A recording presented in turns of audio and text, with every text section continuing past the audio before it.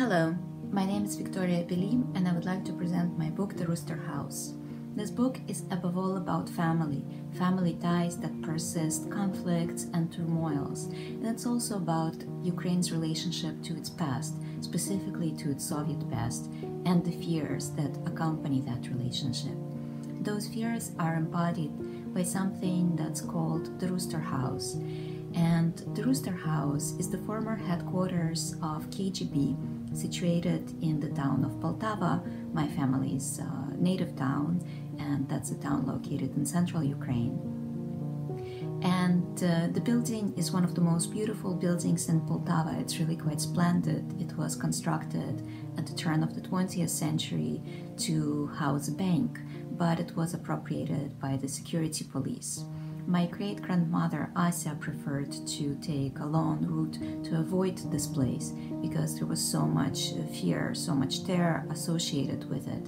It was the place where many people lost their lives and where many people disappeared.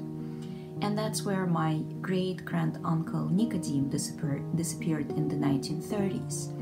I discovered it completely by chance. It was in 2014 when Crimea was annexed by Russia, when there was so much tragedy and so much misunderstanding within my family as well, because different people in my family held different points of view on the conflict between Ukraine and Russia and different positions. And then suddenly I discovered that we had someone in the family who disappeared fighting for free Ukraine.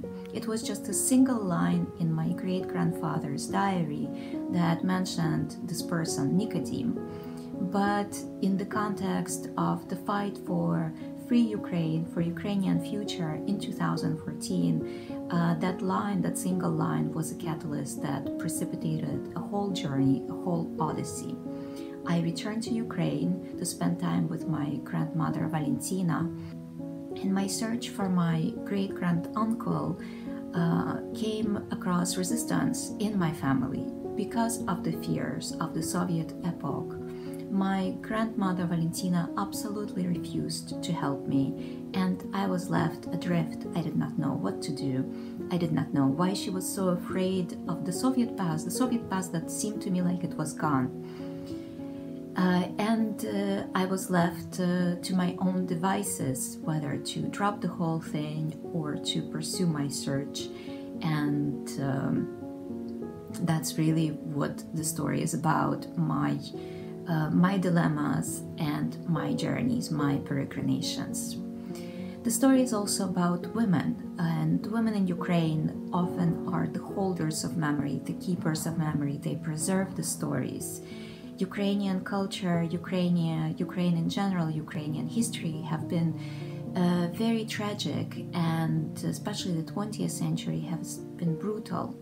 But Ukrainian culture survived in part because of this Ukrainian mission to preserve stories. I feel that every Ukrainian is a storyteller in part, and every one of us hold seeds of these stories, and I too felt that it was my mission to preserve as much as I could. And in connecting with the women, in remembering the women in my family, I was able to recreate the stories, to bring them back to life, to hear the voices that we thought were long forgotten. I hope that my book will resonate with the readers wanting to know more about Ukraine, wanting to understand what is happening in Ukraine right now. Because even though the book was finished before this war started, there are echoes of this conflict already visible in it. And I hope that you will enjoy my book and you will understand more about Ukraine and its identity. Thank you very much.